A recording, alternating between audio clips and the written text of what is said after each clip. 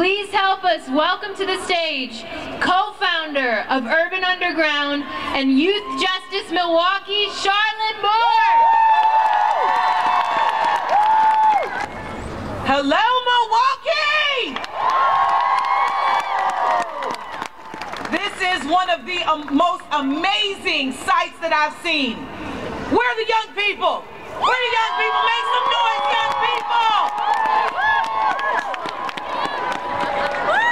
You know the cliche, youth are our future? Yeah, they are our future. But our young people are right now. They are our right now. Young people have to be a part of the movement. Back in the civil rights days, those young people, they were an intricate part of the movement. And we cannot continue to do this work without showing young people that, you know what, you have a voice. You have the leadership ability. Whether they're 5 years old, whether they're 10 years old, whether they're 18 years old, we have to involve young people a part of the movement.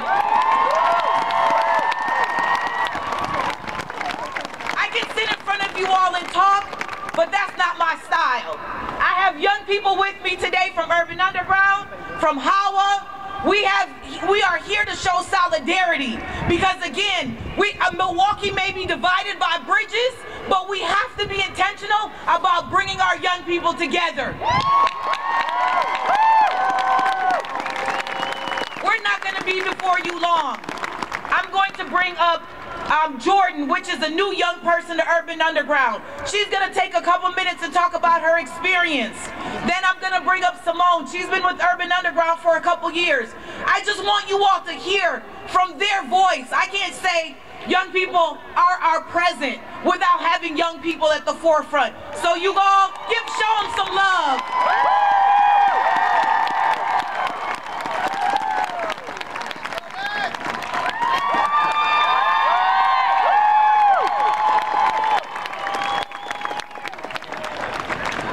Good morning, women. My name is Jordan Anderson, and I am 16 years old, and I am a member of Urban Underground.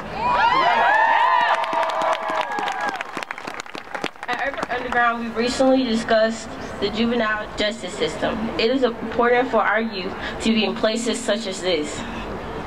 We need to come together. We need to get our youth to come together so they can have input on what is happening to them and what will happen to us in the future.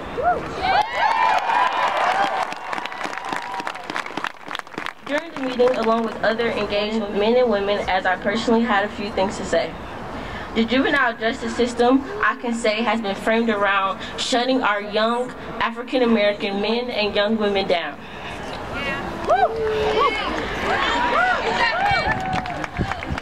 As an African American female team, I have to work 110 times harder in schools, therefore, so I can be recognized as a woman. I personally have peers and family members that have been shut down by the juvenile system and treated unfairly as the system shuts us down. We recently talked about shutting 2 of the youth prisons down. Whoever doesn't know, that is the Leakin Hill and Copper Lake. There have been stories about these places, about the kids being treated brutally and unfairly, but unfortunately no one has been said accountable for the actions that have happened at these places. My team, Urban Underground, are trying the best to get the word out about the prisons and the actions taking place. We feel deeply about our youth and the way that they are treated, not only in the Milwaukee area, but the areas around the state and the country as well.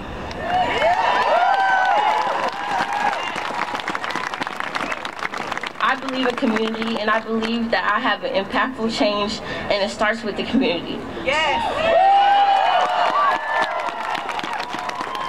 So help me, community. Help us come together as one to point out the wrongs in the juvenile system, and most importantly, help us make a change. Yes.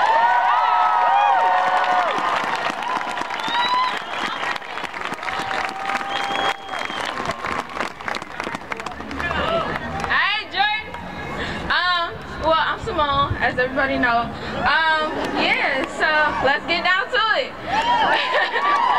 So basically, basically, at Urban, what we do is we get youth involved in every community event that's possible to fit in our schedule. We attend, we show up, we show out, and we here to get down and make a change, you know? So, a lot of times, you aren't given the voice to speak and stand ground, even though everything around us and surround us is based off of us and our future. So, it's important to get our input because eventually we gonna be the older people and the elderly and the teenagers and the people above and the bosses around here. So, you know, we gotta get to it.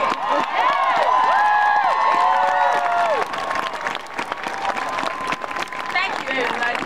But yeah, we've been working on this end of use council. So basically, we're getting teens involved in knowing what a healthy relationship is and how to be able to be comfortable with yourself and your word and what you're capable of doing and your standards and how to do it, where to do it, and who to connect with, you know. So that's a little bit, you know.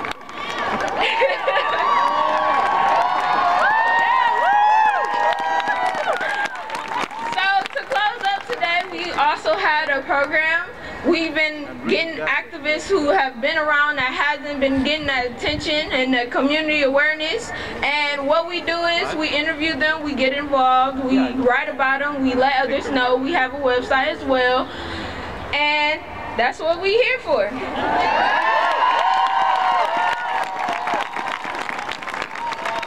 From the mouth of babes, right? I want you all to know that young people are dynamic, they're brilliant, they're smart, they have lots of energy, they're talented, and all we have to do is bring them to the table. We have to provide a seat for them at the table. I don't want you all to be afraid of young people, particularly young people of color. Our media and our society may tell you to be afraid, but I want you all to know that these young people, they need support. They need love. They need guidance. And it's up to us to be able to give them that. So we're going to leave you all with this. We're going to chant out because we always make sure that we're building community. So we leave with you the Asada Shakur chant, and I need you to repeat after me. Y'all ready? It is our duty to fight for our freedom. It is our duty to win. We must love each other. And support each other. We have nothing to lose but our chains.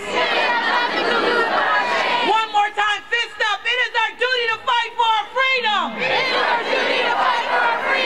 is our duty to win. We must love each other. And support each other. We have nothing to lose but our chains.